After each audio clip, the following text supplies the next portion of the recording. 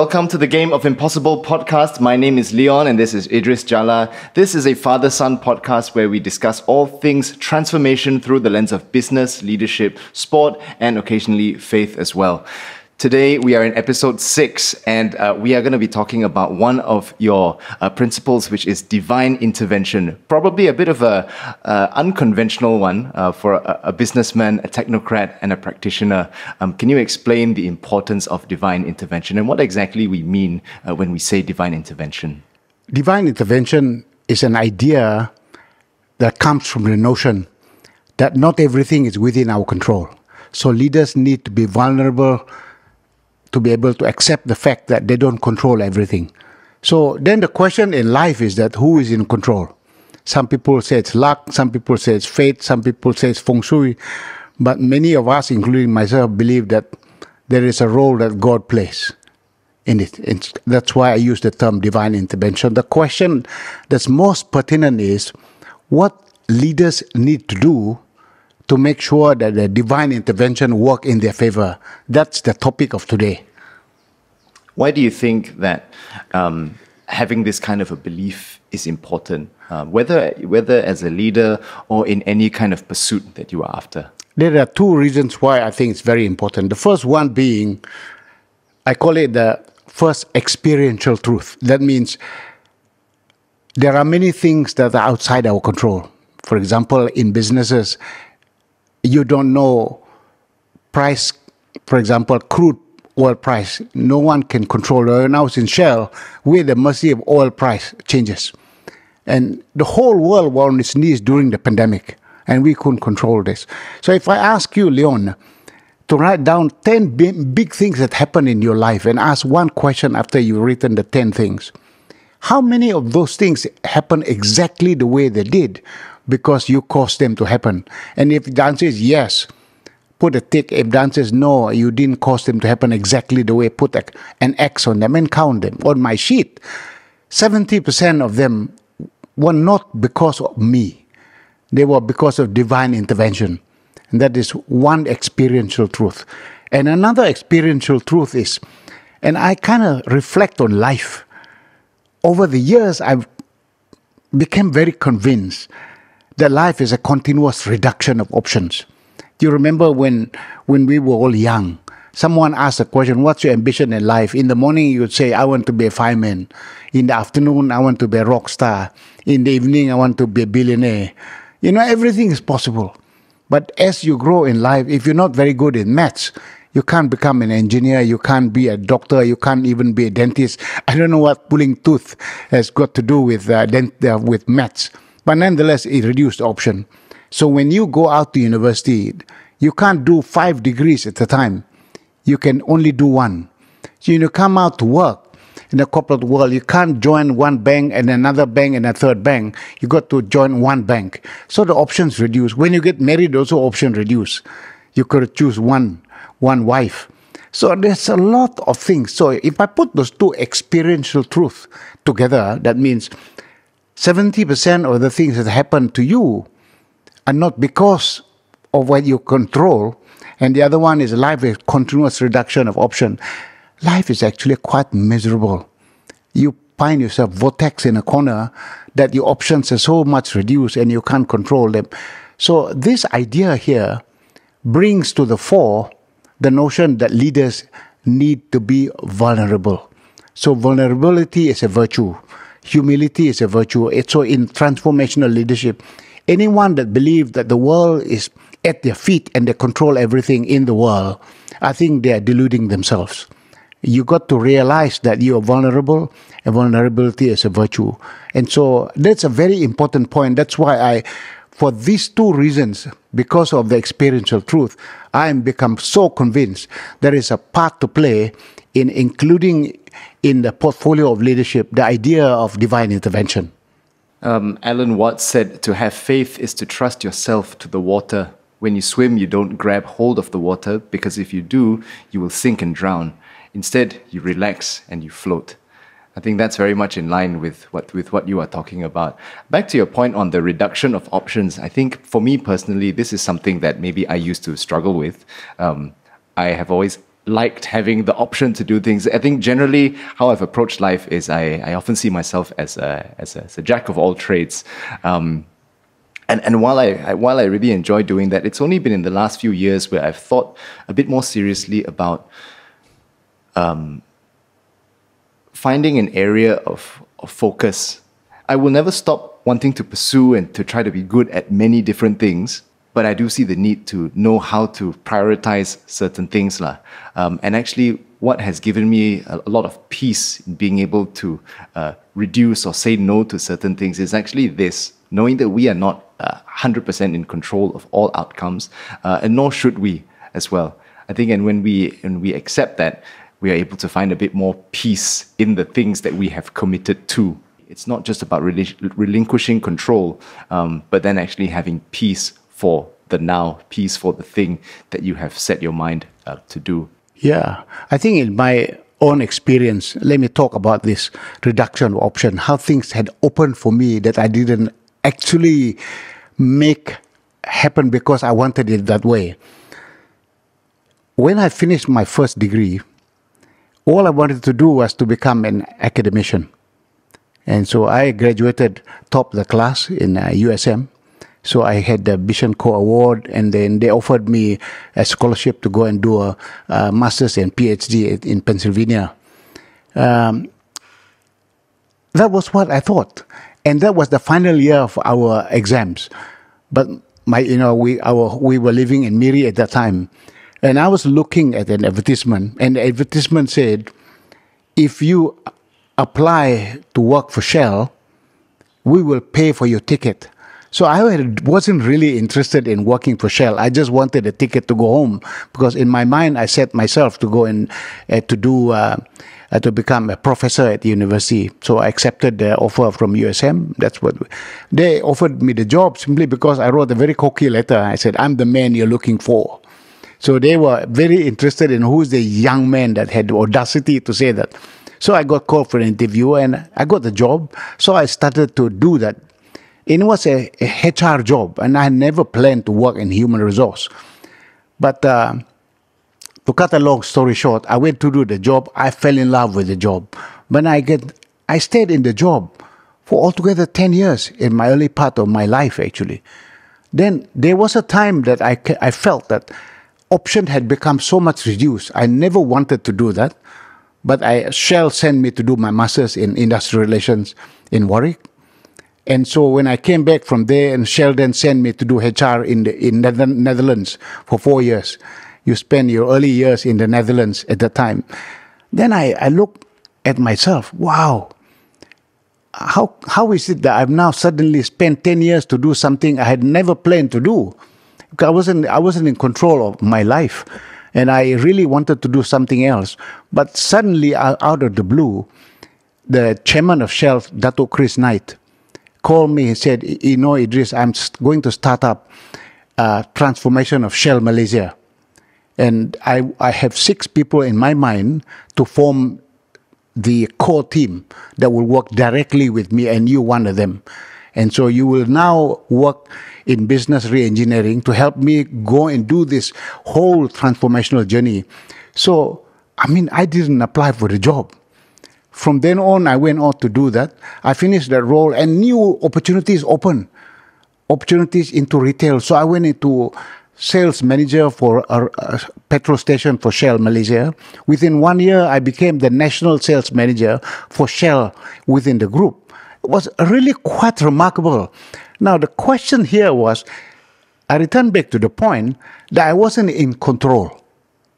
And life was a reduction of option. And if divine intervention didn't come, I would have never got out from HR. I probably would have spent my whole life doing that. I don't know. But that's more important than that. So every other job that came to me was actually, I didn't apply for them. Malaysia Alliance, I didn't apply. The job in Shell Sri Lanka, I didn't apply for a job. When I became a minister, I never applied for the job. The job came to me. So I became very convinced that in life, some doors close before you, some doors open before you. And the only thing I contribute to that was, I wouldn't say it's luck, I wouldn't say it's fate. In my case, I concluded it is all to do with God. And that's why I use the term divine intervention. As Christians, we often say one of our favorite verses as a family is that all things work out for good for those who love him and are called according to his purpose. Romans 8:28. Romans 8:28. That is a bit of a cornerstone passage for this family. I suppose for us, it also means that when things don't go our way, i.e., actually, case in point, your whole career trajectory is not at all what you would have planned, because as you mentioned, you had wanted to study law. Yeah, I think what you forgot to mention there is actually the fact that your offer letter did come in, but it was sent to my grand auntie's house, and they were holidaying in Europe. Correct. So you did not see the offer letter, and therefore you thought that you didn't get the offer, and because of that, you ended up going to university. University Science Malaysia. Yeah. Yes. What did you do there instead of law? I went to do development studies and management. This was the program that I went to, and interestingly enough, when I left that. I mean, I did development economics. I understood how countries need to develop and did all do. But my job was in Shell.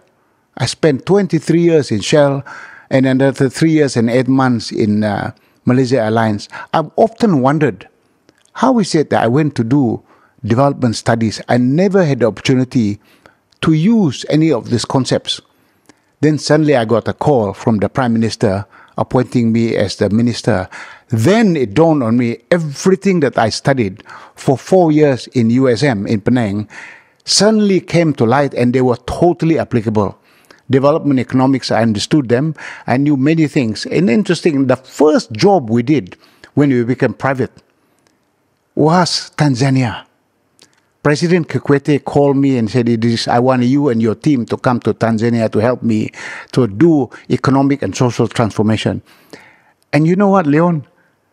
When I was in USM, I studied many things that Julius Nyerere did in Tanzania, the Ujamaa villages. I just looked at it and said, wow, nothing that had happened in my earlier part of my life came by accident. They were there by divine appointment, because I would have never known that the first work that we were going to do with Tanzania.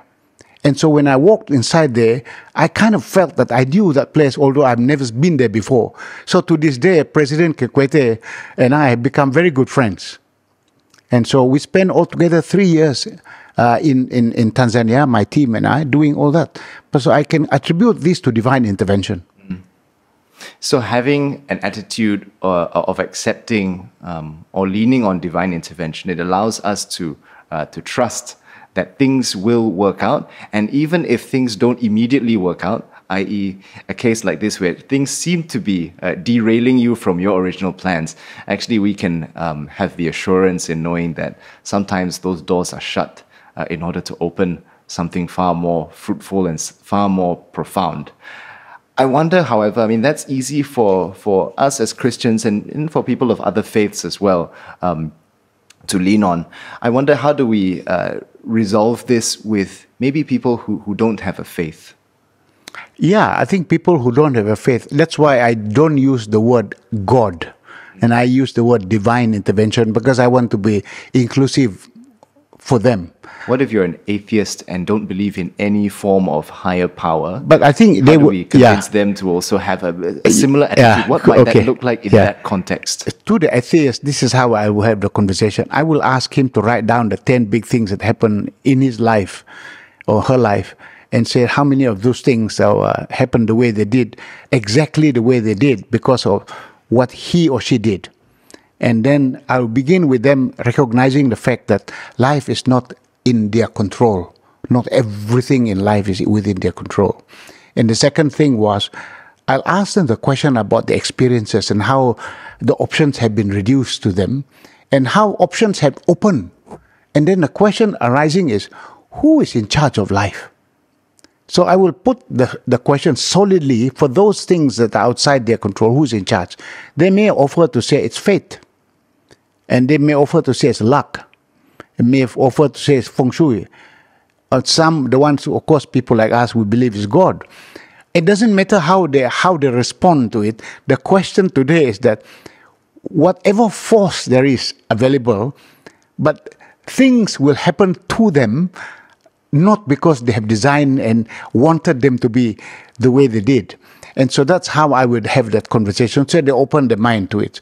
In all my conversation, if you use divine intervention, it's much more palatable to people rather than the word God. But I'm trying to use the term because it's a lot more inviting for people to accept the notion.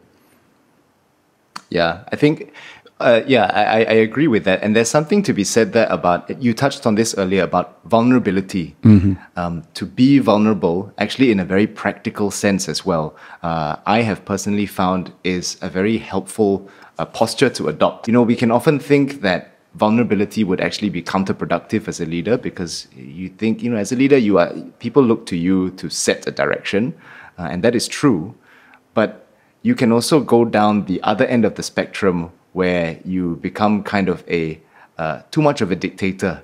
And actually sometimes you can get the reverse effect, where if you overly control or try to control outcomes and how things are done, you might actually find that sometimes your teams might actually be less bought in. They might actually still do the work that is asked of them.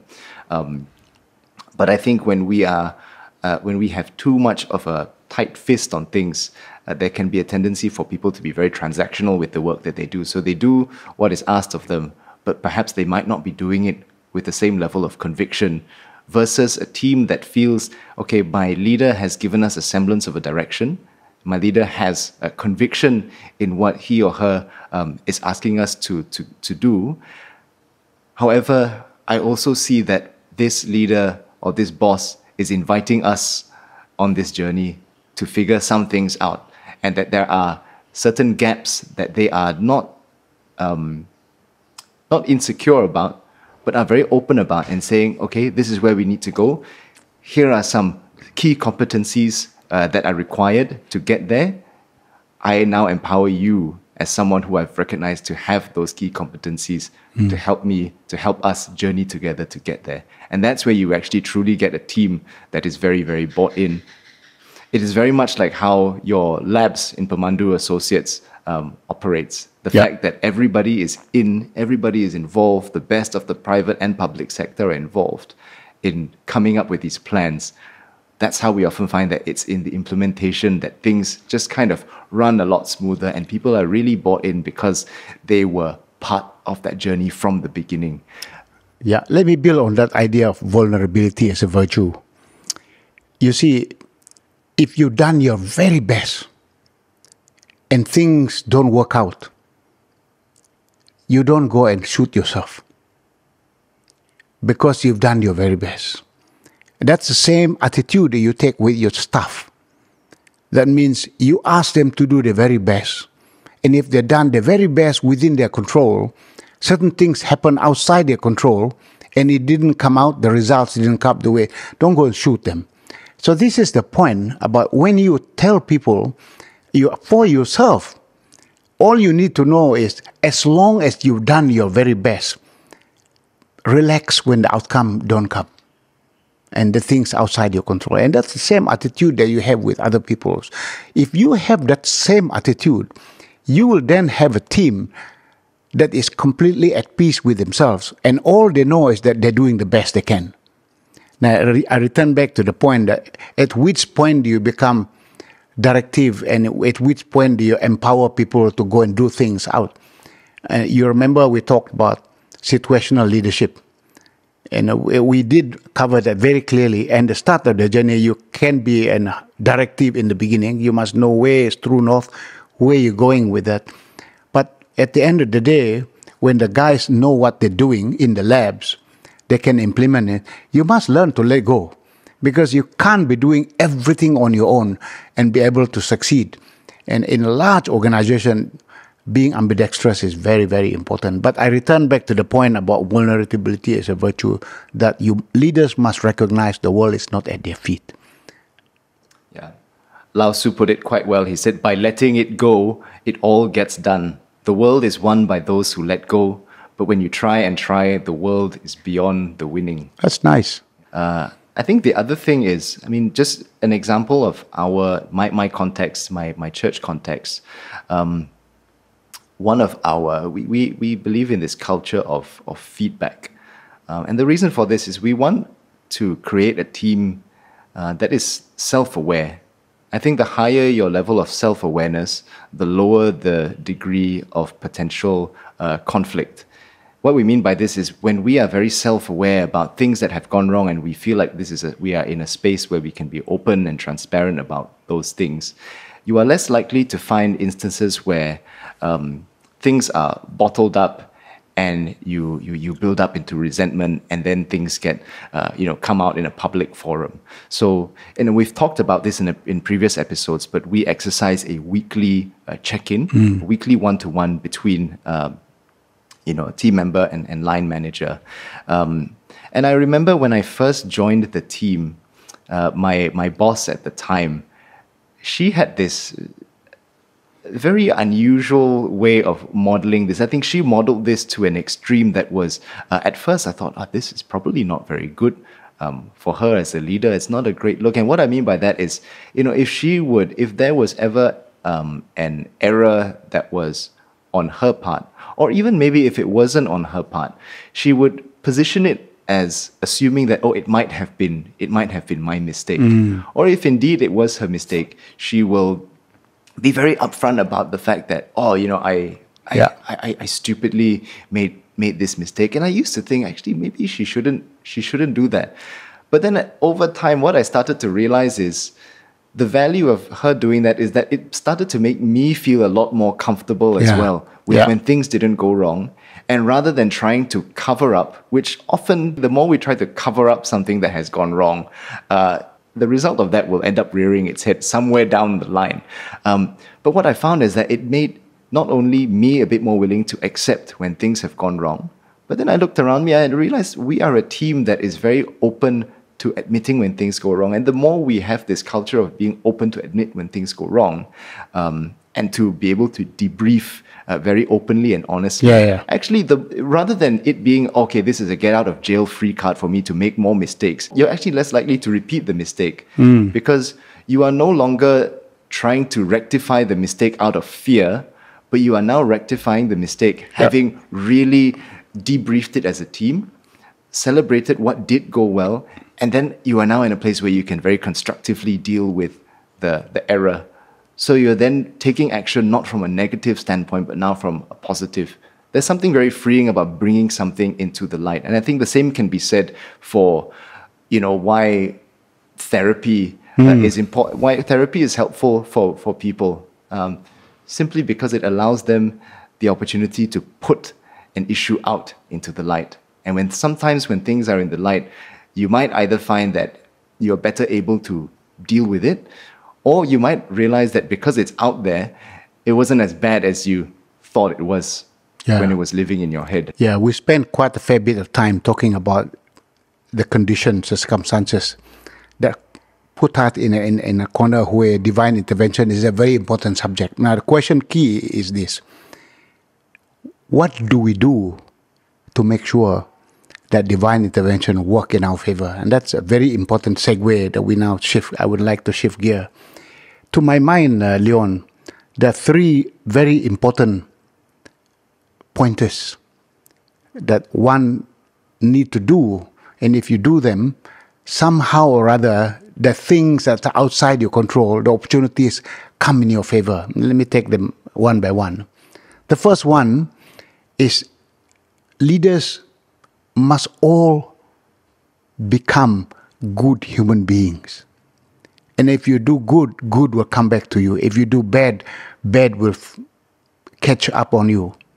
So that's first. The second one is a question about leadership, that one has to be ethical in everything you do. And the third one is to go through a whole notion of reflection in solitude so that you look at yourself in the mirror to make collective changes. These three things are very important. And I think if you do all three, for some reason or other, in my own experience, many things come in your favor. divine intervention, good things come to you. And so if you're good human beings, you're ethical in the things you do, and you're always looking at yourself in solitude, in self-renewal, then you will make a lot of things happen. The divine intervention come in your favor. Let me give some example so that we can take this one at a time. The first one is this whole notion of become a good human being. We all have to do good things to other people. So it doesn't mean you have a lot of money. If you have a lot of money, I encourage the listeners who are billionaires to donate money to the poor. That's very important. But even if you don't have much money, and if you see an elderly person that's coming up to the supermarket struggling to put all the groceries in her car, I think that's a time that you can step out there and help to carry things. Those small acts of kindness. These are things that are big and small that shows that you care for other people. And so the second one is this very important notion of dealing with ethics. And I liken them to 3 circles. The first circle is the white circle. The second circle is the gray. And the third one is the black. The black is the things that are illegal, corrupt, wrong things to do, and you shouldn't be doing them. The white circle as the right things to do, legal, that are not corrupt, proper things to do. But the gray is the things that are not exactly wrong, not exactly right, not exactly legal and not exactly illegal, but they are in between. The more you go in an organization, the more you rise in an organization, the more you realize that your work, you are confronted with so many ethical issues that you have to confront. The question is, how do you deal with this? I have 3 very simple rules of thumb that tells me if I follow that, and I know that I'm always handling it correctly, ethically. Every ethical issues that I'm confronted with, rule number 1, never decide on my own. Because if I decide on my own, I'm relying on my conscience to make a decision on what to do with it. So one conscience is not good enough. Bring it to a group of people, management team or the board, so that more conscience are looking at the same idea so that there are collective decisions about what is the right thing to do. Hopefully, you get a more ethical decision to be made. So that is a second one. The first one. The second one is, once you have got many people, write down the facts of the case, the pros and cons of each of the options available, and then ask the team, now that we've written down the facts, now that we look at the pros and cons of all the options available, let's now choose one and let's justify why is that option better than the other options. And the third, which is the litmus test, if we make the decision on the best option, we then put to the test the question, if this piece of paper get leaked in the social media, can we defend the decision that we have made? I can tell you many things that are gray, that's unethical, you cannot defend in the public domain. And so that last, the litmus test, putting that to the test is very, very important. So I have one of my colleagues who was doing some work in Russia. He asked me how to deal with these ethical issues. And I told him, look, his name is Chris Tan. So I asked Chris, why don't you write down all the facts of the case, you and I engage, write it down, and then put to the test. After you've written down, ask the question whether we can defend this in public domain. You know, halfway through, he called me, said, boss, I've written the document. I don't even need to finish it. Even after page 2, I realized that if this is leaked in the social media, I cannot defend it. There you are, Chris. You know already that the options that you're suggesting is just not implementable. We can't just do that. And it goes back to the importance of, there's a difference between verbally discussing it in a meeting versus writing it down. Well, there's a lot of power in seeing something written in paper, because those same sort of things could have come up verbally, but it probably would not have been quite as compelling as when you see it in the light of day on a piece of paper or on a screen. Absolutely. And so that's the second thing. That means doing things ethically. And the third one is that spending time. Leaders are so busy, Leon, you guys doing things in the church. Every Sunday, you've got so many things to do. And in the corporate world, we have so many things. We're so busy, but we never spend time to reflect. So I believe leaders must make it a practice. For me, I encourage people to take once in 2 weeks in solitude. Be alone by yourself in a corner, undisturbed by anybody. You sit down there and ask the question, over the last 2 weeks, what have I done right? What have I not done right? What can I do to correct it? This is looking at yourself in the mirror. This is when you then look at your experience and then add reflection onto it. You get wisdom. To me, wisdom comes through experience and reflection. Most of us don't get wisdom because we have the experience, but we never spend time reflecting on it. And so if you spend time in solitude, which is the word's different from loneliness, and loneliness is to be alone when you don't want to be alone. In solitude means you are alone in deep reflection. So you now reflect over the last 2 weeks. What have you done right and wrong? What can you do to correct it? So when you go to this whole notion of solitude and reflection, you become a lot wiser.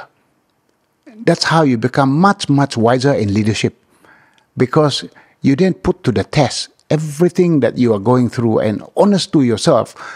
That's how you make the correction. So I believe in my life that if you do those three things, that means be a good human being, make the ethical decisions, and go through a very regular routine for self-reflection and renewal, then I think you're going to make divine intervention work in your favor. For some reason, you'll be surprised.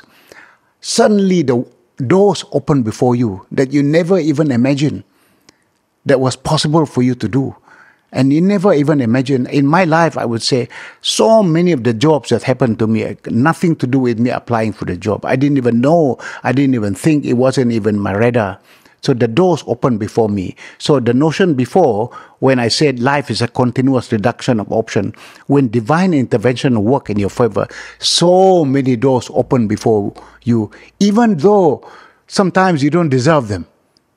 This is the notion about grace. I like your point about wisdom and taking the time to reflect. It's actually the higher your degree of expertise or seniority, actually the easier it is for you to start to get used to just going through the motions, which is why you actually need to make that a discipline, to reflect.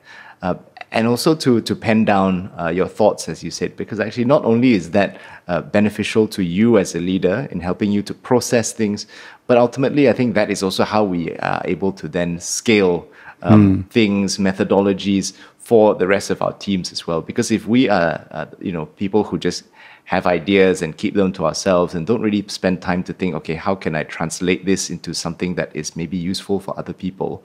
There isn't actually learning in there. You don't fully understand something until you have taught it.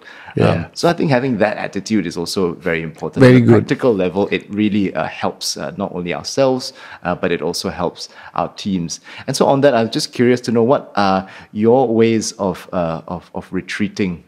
What are your rhythms like? Rhythms are just being quietly by yourself in a corner. In the leaf there, sometimes I sit down and do that. In the leaf space, it's a place where I can sit down, I can do guitar, I can sit down and reflect and do on my own. So that's my reflection, that I do that on my own. But I do on a daily basis, I try to work with your mom. We do Bible in 1 year. That means using Nicky Gumbel's tool. So if we do it every day, that means we will cover the whole Old Testament and the New Testament in 1 year. So we've been doing this I think for 5 years. But we haven't been entirely disciplined in doing it. And I would say in the entire 5 years that we've been doing it, for sure we would have covered already the Bible a few times over. And that is the time for reflection.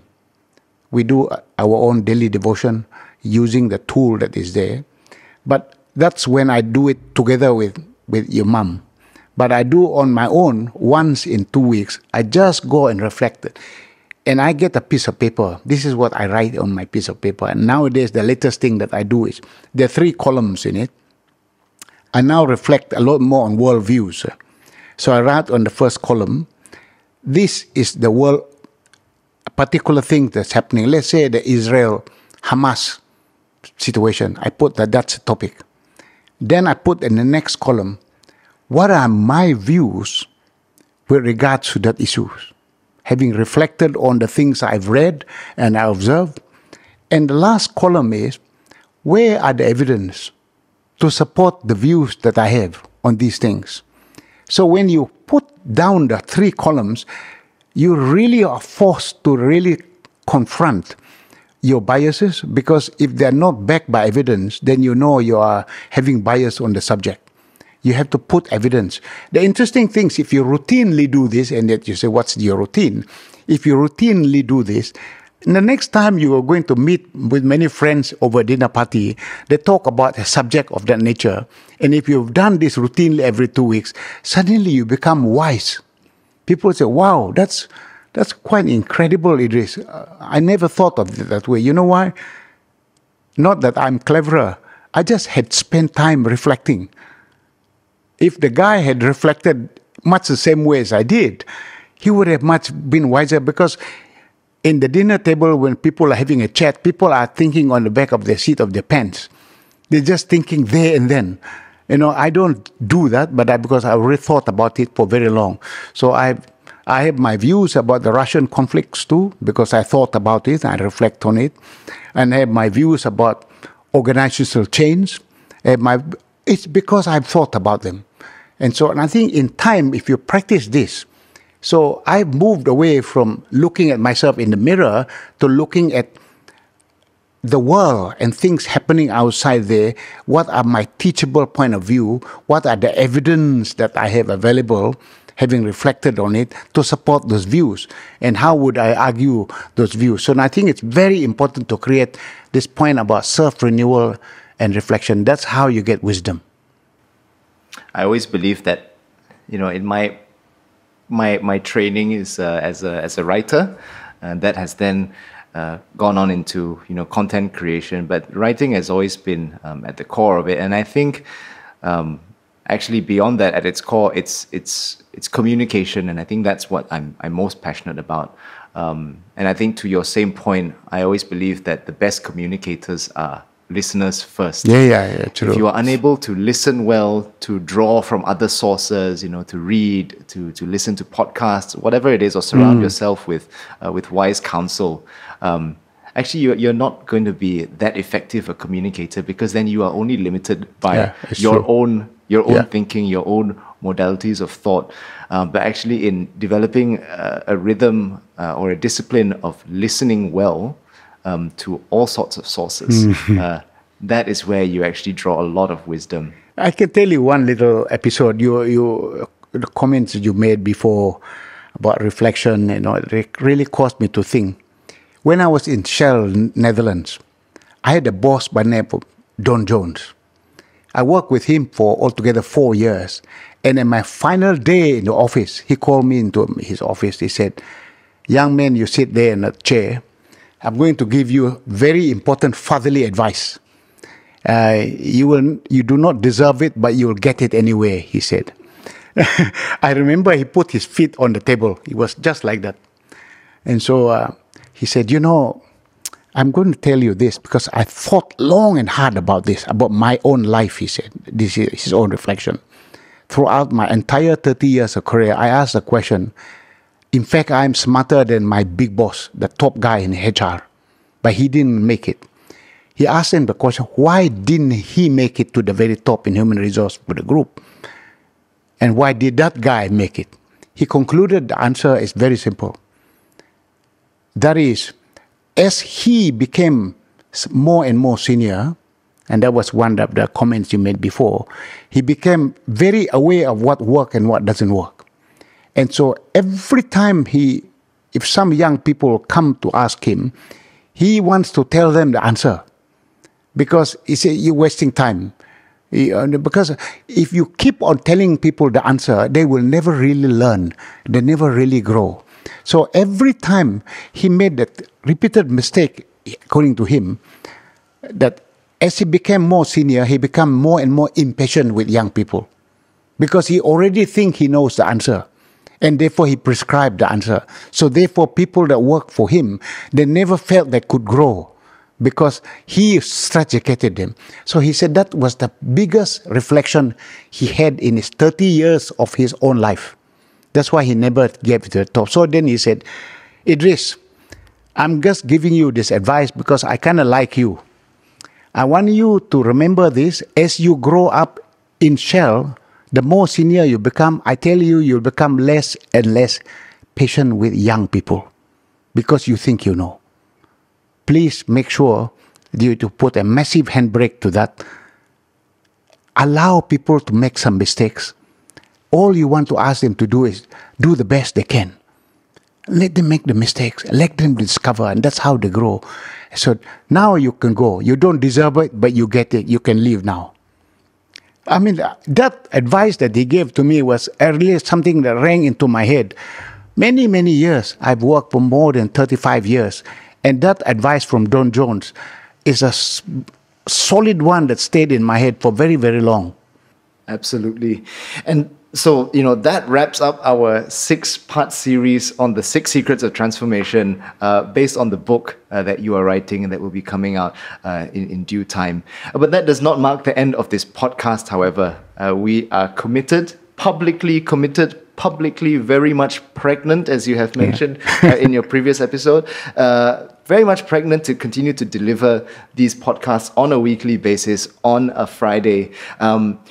Now, with this series out of the way, that actually gives us a more open platform. And so we'd love to get your ideas on topics or even questions that you'd like to ask. Few ways you can do this. We encourage you to comment in the comments section if you're watching this on YouTube. If you're listening on Spotify, we encourage you to go on to our social media platforms, The Game of Impossible on both IG but also on TikTok. Specifically on IG, we're going to be posting IG stories at The Game of Impossible, asking questions. So we'd love to take in some of your questions, and these will help to shape our subsequent episodes. We look forward to exploring a new format together with you, our listeners and viewers. And we just want to say thank you so much for joining us so far. And do subscribe, hit the bell icon so that you'll be notified when a new episode drops. Thank you so much for listening.